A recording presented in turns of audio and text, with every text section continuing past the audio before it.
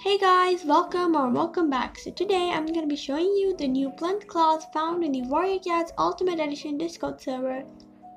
Now the blunt claws represent the claws that have been clipped by a human, which is a safe and humane way to manage the length and or the sharpness of your cat's claws.